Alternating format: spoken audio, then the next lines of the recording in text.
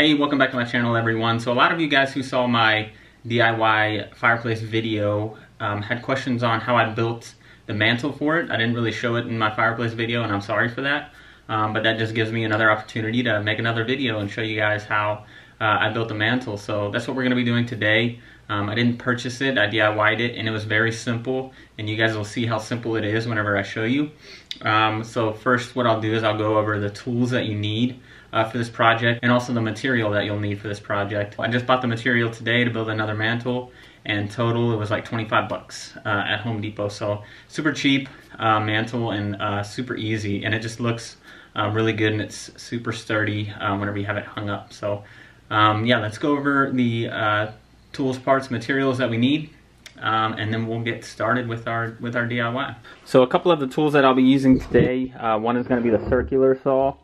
Always got to use the True 90, and we'll be using a miter saw and a nail gun. And then I've got some extra nails for my nail gun and this original wood glue from Titebond. So the type of nails that I got were 16 gauge straight finish nails. I'm sure you can use different nails. I'm not very familiar with all the different types of nail gun nails, but I use this for pretty much everything, and it works just fine. It's worked for my fireplace, and the mantle's held up for about a year now with no problems at all. So that worked well for me. And then of course you guys can get whatever stain you want. There's you know, dark walnut or ebony or whatever you want to do. And then something that I don't have here that I didn't do to my fireplace, but I've seen a lot of other people do to their DIY mantle, is just have a hammer. That way you can just kind of rough it up a little, couple dings here, dings there, just to kind of make it look rough. So yeah, that's all you need. So for the material for the wood, I bought one 1x6 common wood slab, and then two 1x8 6-foot common board, and that's all you need. Alright, so now that you guys know what tools, parts, and materials you need, let's get started on this DIY. Alright, so the first thing you guys are going to want to do is just measure out your pieces, measure what you're going to cut. So what I did was I measured my fireplace. My fireplace is roughly 6.5 feet in width, and so I want my mantle to be about 6 inches in from both sides, so about a foot in, and so that's how I'm going to measure my board. So I'll measure this board at about 5.5. So the front piece of the mantle is going to be the 1x6, and then also the two side pieces of the mantle is going to be the 1x6. So we're going to cut one 5.5 feet 1x6 board. Alright guys, so the first thing you're going to want to do is just measure out your pieces. I came up with the measurements for my mantle to be about 5.5 feet. My fireplace total width is about 6.5 feet, so I want it to be about 6 inches in on either side, so subtract a foot, that's 5.5 feet. So the first thing we're going to do is mark the 1x6 board to 5.5 feet.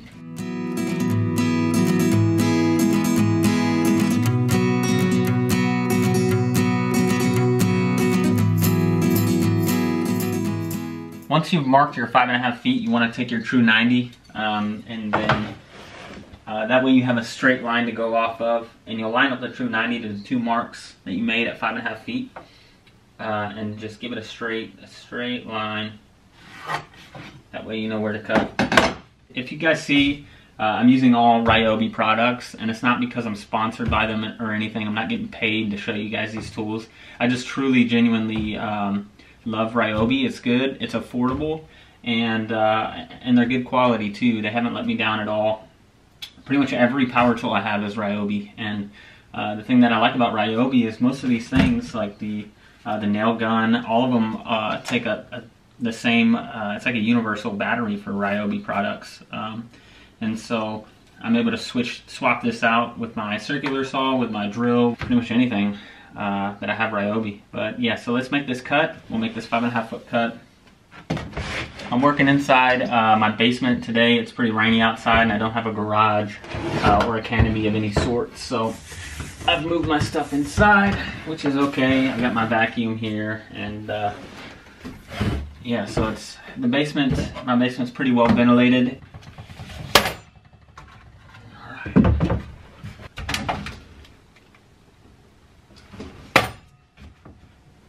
before you cut anything with your miter, you want to line it up.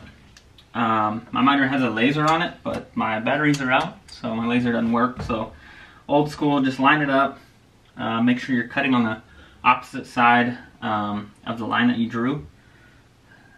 That way you have a nice straight cut and all your measurements are good, because you don't want to take the time to measure out your piece of wood and then cut incorrectly and then you measured all that stuff for nothing.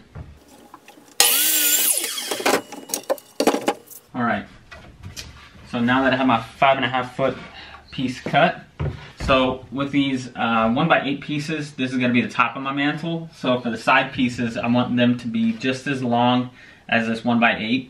Now you're thinking 1x8, oh, 8 inches, so you want it to be 8 inches. But if you measure any piece of wood that you go buy at Home Depot or Lowe's, on the price tag it's going to say 1x8, but really it's like 3/4 by 7.25 or 7.5 inches. So they really skimp you. I don't know why they say 1x8 when it's truly not 1x8 at all. So you want to do your due diligence and go ahead and just measure. Even though it says 1x8, you want to measure it. So this comes out to be a little under 7 3/8. So it's in between 7 1/4 and 7 3/8. So 1/4, 2/8. So this piece is 7 5/16.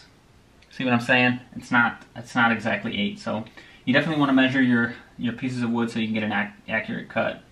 So 7 5/16.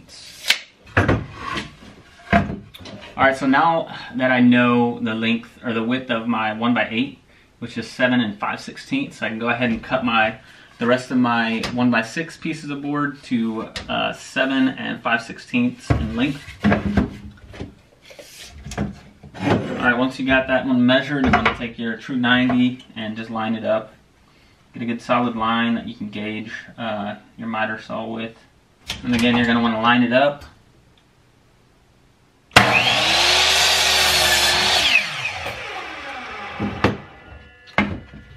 And then you'll measure again 7 5/16 because you want 2 of these pieces. Take your true 90, line up your miter on the opposite side of the piece that you want. So theoretically, once you've made these cuts, this should be just as wide as your 1x8, which it is. That's what you want it to be. Just as long as your 1x8 is wide. Perfect. And this is scrap wood. Gotta go with my scrap wood pile.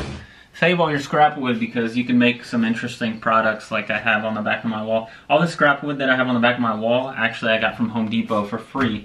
If you guys don't know, you can go to Home Depot, maybe Lowe's too, if you go to the wood section. In the very back where they have their own saw that they can cut your pieces down. Normally they have a bunch of scrap wood that you can just go collect for free. So now that we have our 1x6 cut, we'll go ahead and measure out our 1x8 piece board. So our 1x8 piece board, let's see, your 1x6 was 5.5. And then you want to measure the 2 smaller 1x6s that you cut. Measure the depth of these. So this is 1.5 inches. Each one's about 3/4 of an inch. So 1.5 inches. So if you take 5.5 feet, so like 63 inches minus 1.5 inch is 61.5 inches. So that's how long you're going to want both of your 1x8s. So 61.5 inches. And I'll tell you guys why that's important here in a little bit.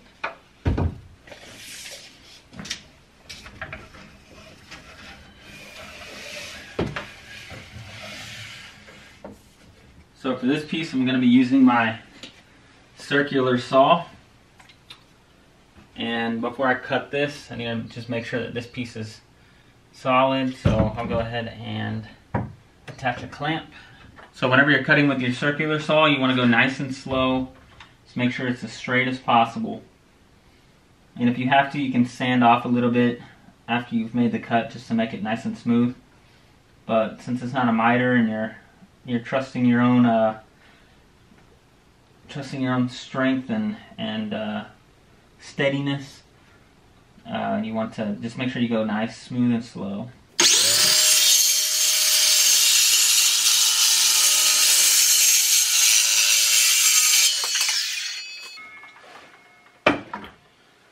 Alright, so this should be 61.5 inches.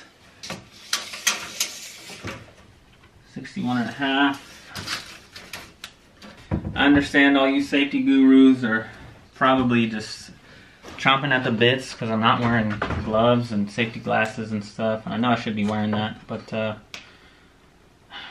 just kind of too lazy, and I like to live life on the edge a little bit. But I do suggest that all you folks be as safe as possible when you're doing this stuff.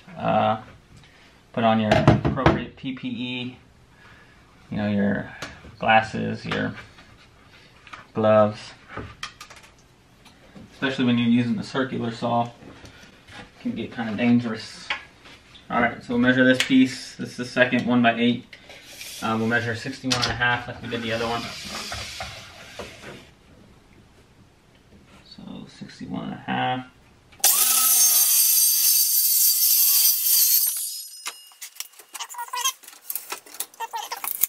Alright, so now that we have all of our pieces cut,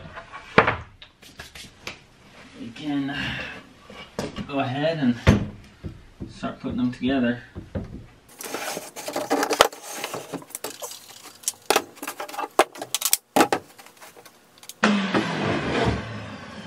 Alright, so I'll kind of try to put it together without nailing anything down. So you'll have a 1x8 piece on the bottom, and then the two small 1x6 pieces on both ends, and then another 1x8 piece on the top, like so, and then your long 1x6 piece will be on the very front. So I'll start putting everything together. You're gonna have one of the 1x8 pieces on the bottom, and then you'll put the 1x6 pieces, the smaller ones, on both sides of it, like this. So it kind of sits on the side of it. Something that will make this easier when it comes to nailing the pieces together, I found, is if you do have a workbench and you're working on a table, what you want to do is take your 1x8 piece and kind of put it off the table a little bit. And then you'll take your 1x6 piece, one of your smaller ones, and just kind of put it on the side like this. Make sure it's flush. Alright guys, so let's start putting these pieces together. So what you're going to do is you're going to take your 1x8 piece, take a little bit of this wood glue, and put it on the side. Not a whole lot, you don't need a lot. And then you'll put your 1x6 small piece on the side and kind of make it as flush as possible. You can kind of hold it there for a little bit. Let the glue kind of do some work. And you'll take your nail gun, nail one side of it, and then go back and line it up again. Nail the other side of it. And you'll flip it over. Do that same process.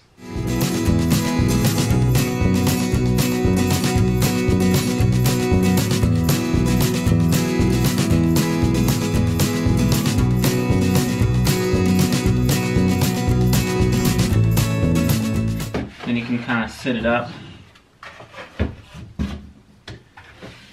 like so on your workbench, and squeeze your other 1x8 piece in.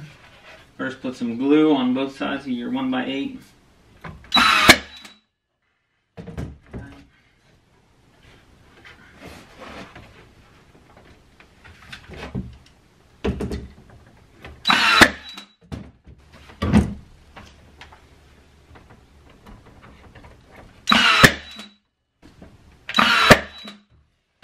Once you have that done, you have the majority of the mantle done. Don't worry about these kind of cracks on the front. You're going to cover that up with your long 1x6 piece. What you do is you flip it over to where the opening is facing you. to where the opening is facing up. And you'll take your 1x6, your long 1x6, and you'll just line it up where it's nice and flush. This is where your measurements are key, because if you don't measure your pieces of wood right and cut them right, then none of this will line up at the end. But if you did do it right, then it should all line up. It all looks good, lines up. So what I'm going to do is put a thin layer of glue all around the face.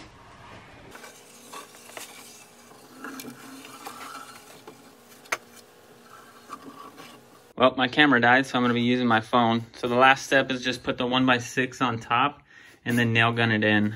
I'm not going to hold my phone while I do this, so you guys, I'm sure you understand what to do next. But once you put your 1x6 on, you see like little gaps right here. It's not going to matter. Once we start nail gunning it in, we'll press that bit down, nail gun it in, and then yeah, and then I'll show you guys what I do next. So I've nail gunned the top piece in, the 1x6, the long one.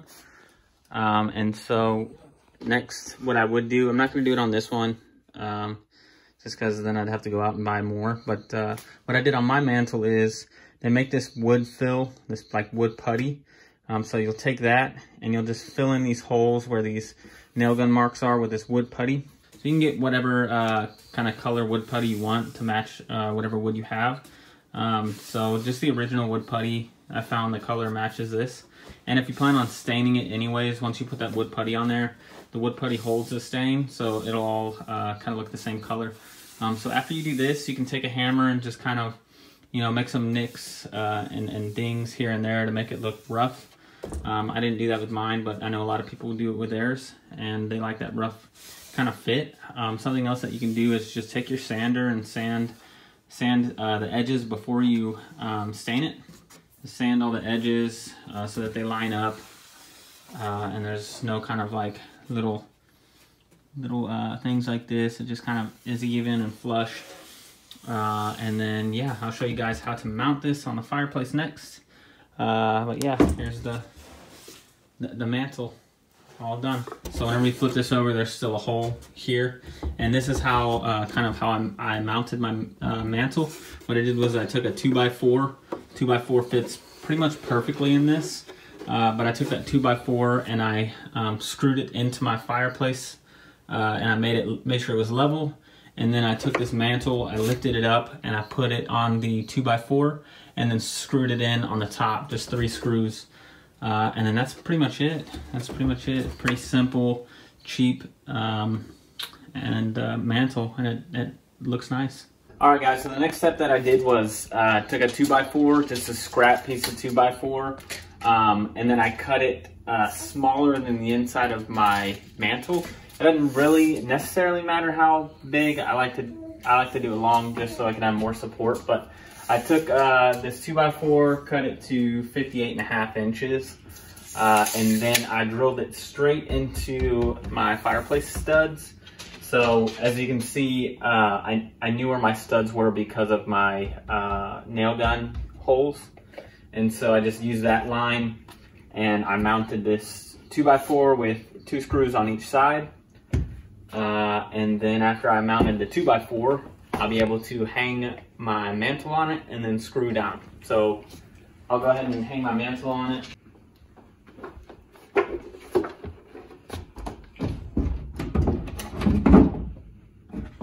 It's on there, and then you want to get your mantle pretty much even on both sides, and then you'll just drive down some screws. I just used 3 screws. Pretty simple. You want to create some pilot holes first, which is what I did before I put these screws in. So you create pilot holes straight down, and then you put these long, I used 2.5, I think actually 3-inch screws.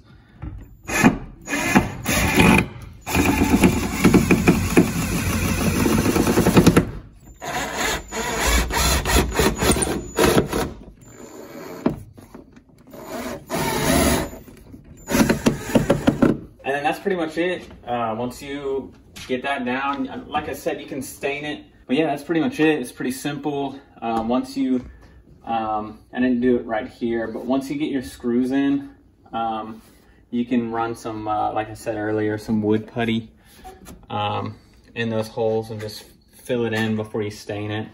Fill it in, sand it, and then stain it, and then you won't even notice them. So, but I hope you guys enjoyed this video, and again, if you guys have any questions, feel free to leave them in my comment box. Be sure to like this video, give it a thumbs up, and subscribe to my channel. Again, thank you guys for watching, and we'll see you guys in my next video.